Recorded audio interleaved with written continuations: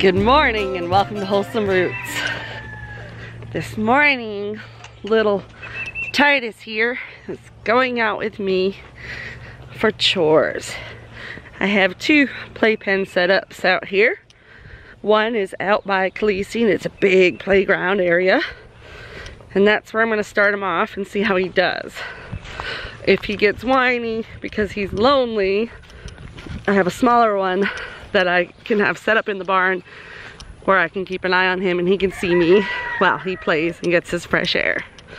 It's very important for puppies, especially ones that are going to be trained to be LGDs, to get that. They need their fresh air and exercise. And learning to be outside is a great way for him to learn that. Khaleesi is very excited about the puppy. They have met. Khaleesi was quite happy to see a puppy, and the puppy was quite happy to see Khaleesi. Good boy, go Pippi, go Pippi, good boy, good boy, good boy, Titus. That clover's almost as tall as you. So we feel like this decision was the best decision for our family and our animals at this point in time. Khaleesi is opening up and being much more independent and confident just by seeing the puppy. Look at her, she's not even bothered by the camera. This is a dramatic improvement overnight for Khaleesi. I knew in my gut that this was the right decision. I had a few people that thought maybe this was not the right time, but there was just a few of you that thought that. Most of you thought that this was a great idea, and I do think it's a great idea myself. So that's what it comes down to, is what I feel is right at the time, and we will do our best to make it the best situation for everyone. And hopefully it will all turn out just the way I planned. And if it doesn't, then I will make adjustments, because that's what we do. Sometimes we succeed, sometimes we fail, and we just learn from those mistakes and try to do better next time. So much for that. Apparently we're gonna have to work on the puppy's independence. He is so cute. So he was, yes, that's what he was doing, because I left him outside by himself where he couldn't see me. So I said, okay, fine, we'll set you up in here. I didn't think to bring any puppy toys with me, so gave him a ball and a rubbery thing and some sticks and a pine cone. And some water. Don't put your feet in the water, silly. He likes to play in his water. I have to keep his water dish on a puppy pad because he keeps spilling it.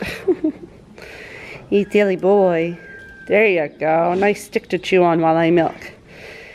And this is good because he'll get to know the animals, and being introduced to animals of all different sizes and shapes is really important in the first 12 weeks, from what I've been told by my friend Jane at Golden Pyrenees.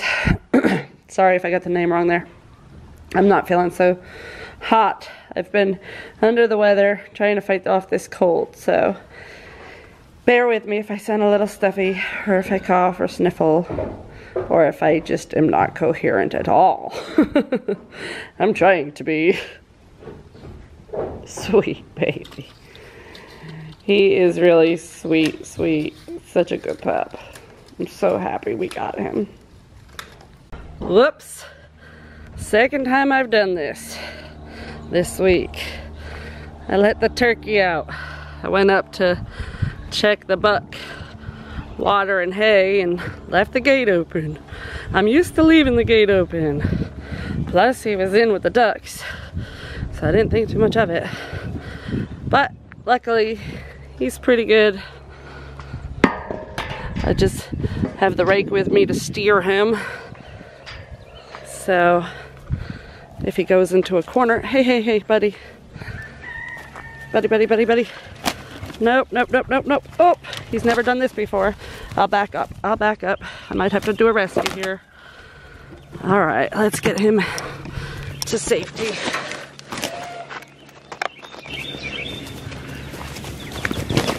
Never done a big turkey like you before.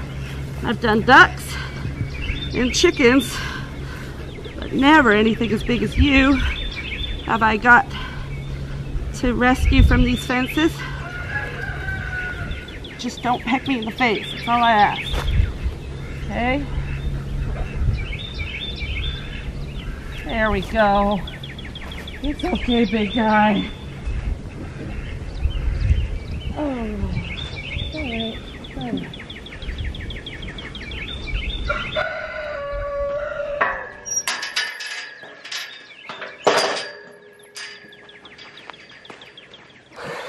Well, I don't know if I got any of that. It looked like the camera was pointing at the ground. I'm sorry if I missed it. But I got his feet untangled, then his neck. It wasn't that tangled, so that's good. Oh, you upset now. Sorry, buddy. Oh, poor thing. That's some difficult maneuvers there. Mama was able to just open the fence last time and you went right in. I wasn't expecting you to try to go through the electric fence. Poor baby.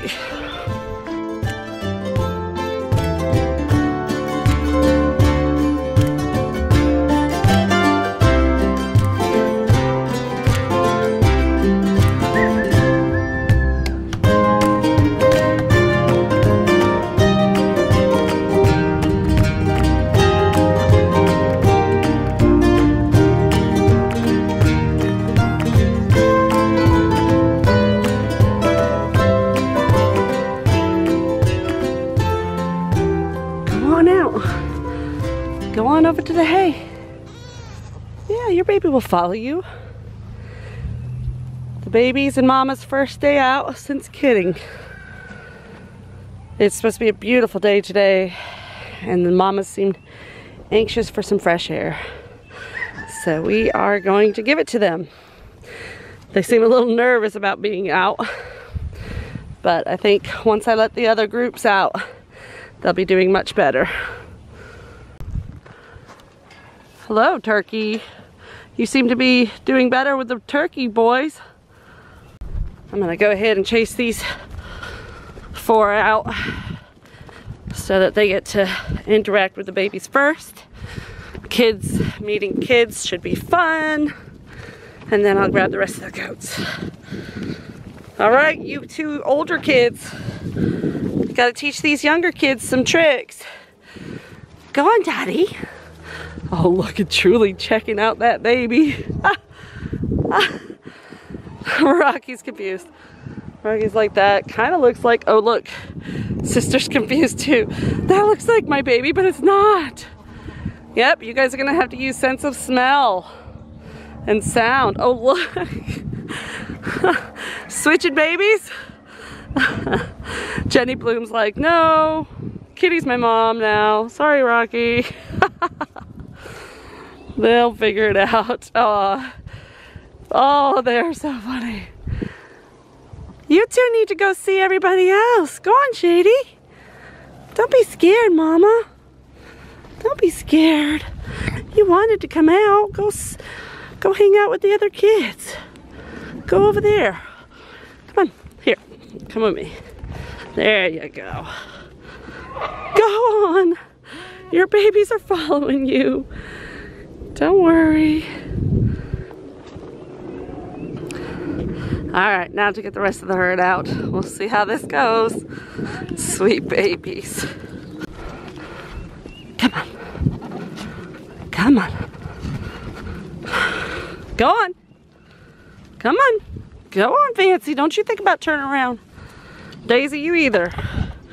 Daisy has been like in perpetual heat. I never knew a goat could be in heat that long.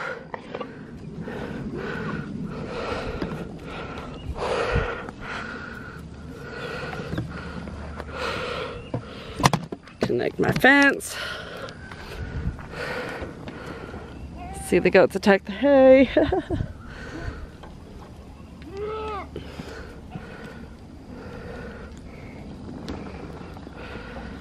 Careful, careful, Rocky. You got a baby with you now.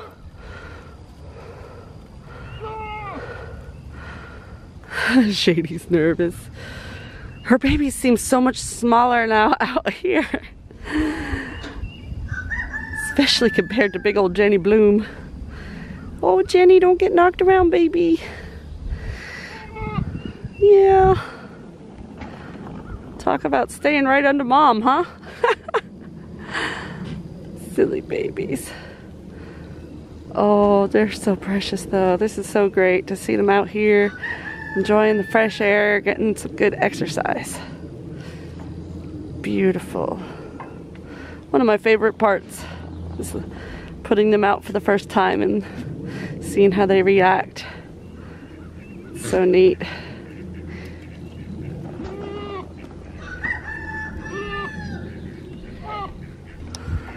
Shady is such a protective mama. You're a good mama.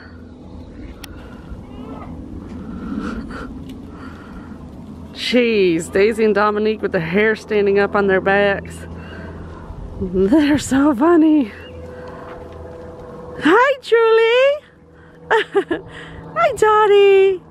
In no time, those babies will be bouncing like you.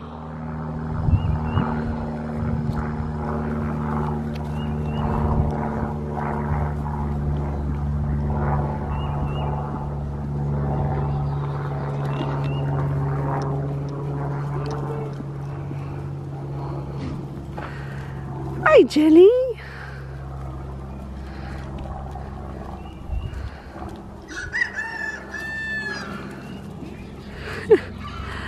You're already getting a little bounce. Fern wants to play too. What do you think, Fern? Look at the babies checking out the baby. Oh, that's so funny. They're so cute. They're so cute.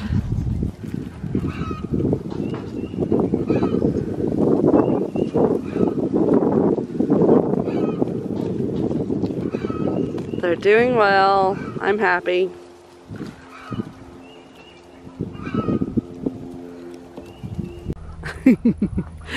Are you looking for the puppy?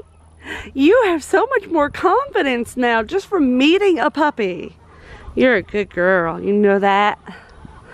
So I've had to put the puppy back in because he was whining and howling, and the goats that were coming onto the milk stand were a little bothered by that.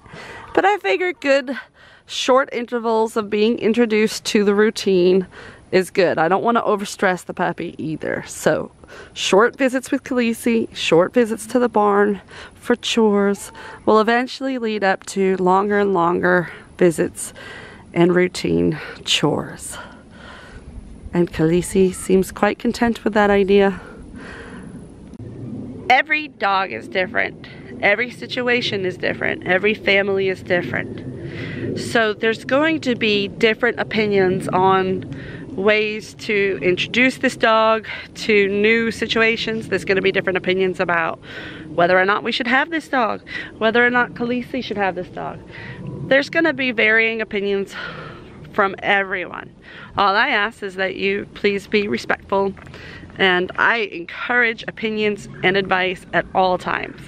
So if you do have any, please just make sure that you share them with us in a kind and appreciative way, and know that we are going to base our decisions based on what we know. You guys don't see the everyday, all day that we do. You guys see a few minutes out of the day. You don't see everything that we see. So we know what's best for our animals, and we're going to make decisions based on the whole picture, not just the 10-minute vlog that you guys see. But we still encourage you to give us opinions and advice if they're kind and thoughtful.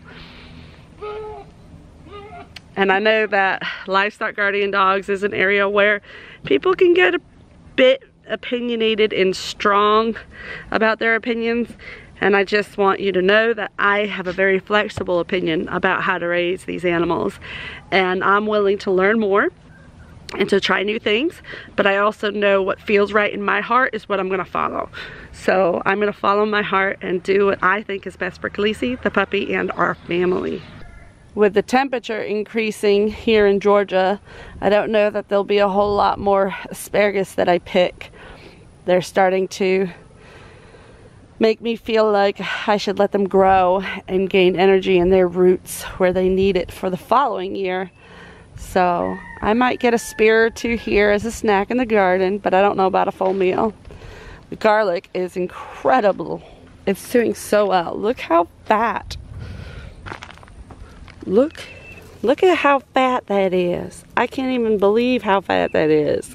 So I know I could pull some of these and have some spring garlic. It's a really tender, nice, delicious treat, and I could add that to a dish, but I'm trying to resist the temptation. The cabbage is growing fast. The kale is growing fast, but for some reason the weeds are growing just as fast. The purple cabbage is growing even faster, I think, than the green cabbage. But that lettuce is doing phenomenal. And I've got to pick it again to keep it from bolting. So if I keep picking the outer leaves, then it will stay producing more leaves. If I forget to pick, it's gonna start producing more, try to produce flowers, which we don't want that because then it'll be bitter, bitter, bitter. Would you just look at all that blackberry from that willow tree all the way to that elderberry tree? That's all blackberries, all in between. And they're all covered with flowers. I should be able to pick a good number from the edges. I wish the thorns weren't so sharp. They are so sharp. They are just delicious. I would really like to get some thornless blackberries. My neighbor has a big patch. I'm thinking about offering to maintain it for him and cut some back. So along this edge here, I'd like to plant the peach tree and maybe even dig up some of the trees from the orchard and plant them along this edge with pawpaw and blueberry as understories, and then even some raspberries and blackberries, hopefully, and strawberries even. So this will kind of be like our little fruit guild that runs between the pond and the vegetable garden. It'll help slow down any runoff coming from the garden, and it will be a nice buffer between the wild setting along the pond that we like to keep intact. Having a wild buffer along your pond edge is very beneficial to wildlife and to the insects that come to your garden and your pond. So having beneficial insects attracted to this beautiful area is only going to benefit us. Balancing your ecosystem is one of the best things you can do for your garden and for your property. So we keep all things in mind from a permaculture perspective to keep a happy balance and to create an abundant amount of diversity. I know it's hard to see amongst this weedy mess, but we have some pawpaws that are leafing out and some boysenberry that are leafing out that we are going to have to plant in that area as well, and I'm so excited. Our family eats so much fruit, so that's one thing I really want to start getting better about producing more of. And it was, you know, my initial plan from the beginning was starting with fruit, and that's what we did. We planted our little fruit orchard that just never did well. The soil down there is not good, and the deer encroachment is horrible, so we need to reconsider that. And that's one of the reasons why it's good to live on a property for a year or two before you decide where you're going to place things, because it gives you a much better perspective of what's the best location for things. At the time, looking at just a map of the property and judging based off of the lay of the land, it seemed like the perfect spot. Now, not so much. Now that I know that soil's not so great. But it's okay, we're learning, and that's what we're here to do. That's what a lot of homesteading is about. Learning what works and what doesn't work. Just like raising a puppy. Thank you guys for watching. You know the drill. We'll see you next time on Wholesome Roots.